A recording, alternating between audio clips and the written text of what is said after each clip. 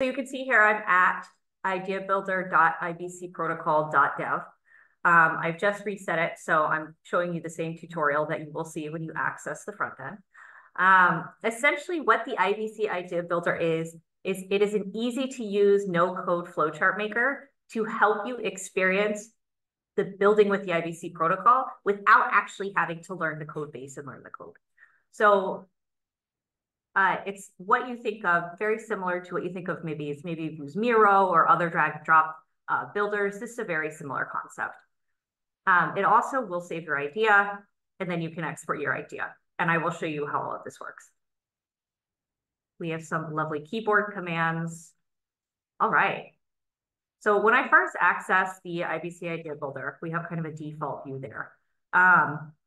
But there's a few things to know. On the bottom of the screen, we have built-in, I'm zooming in, there we go.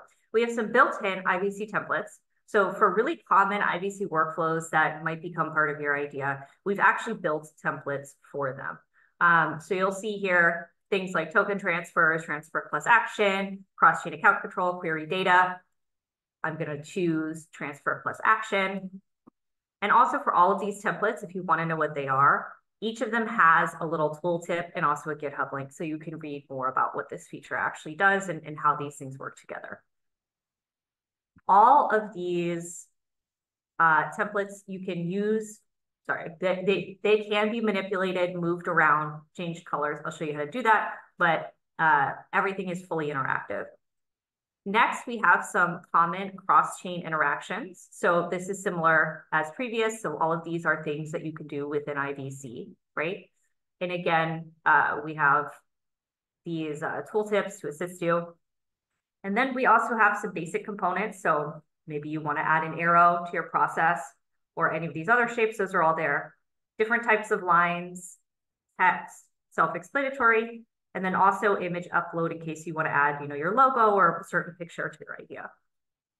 So when I'm going to actually edit what is on this template, each of these nodes moves around.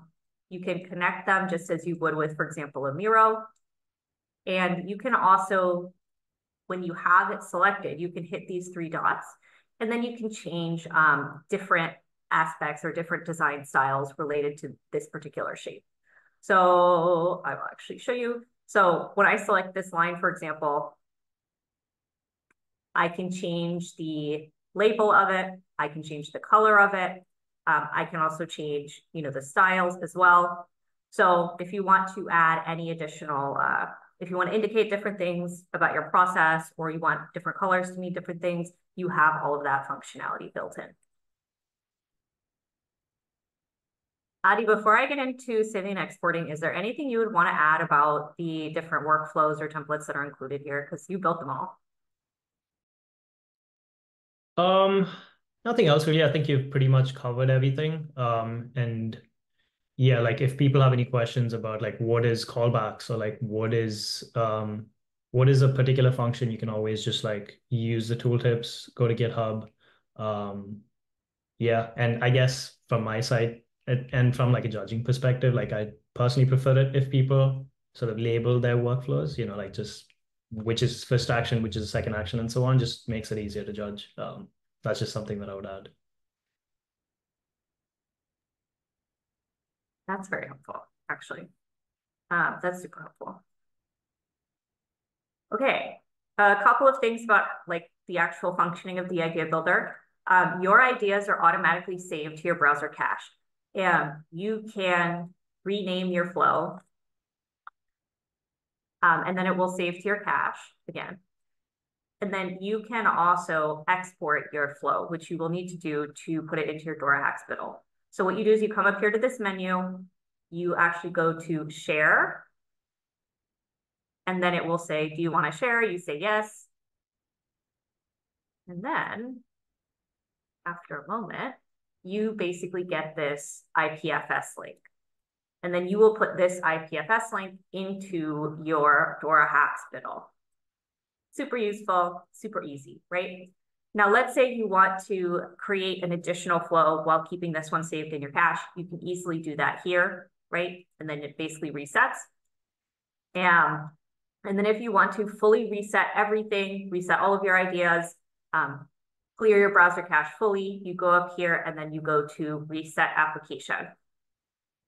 And then it will prompt you and say, are you sure? And then you can say yes.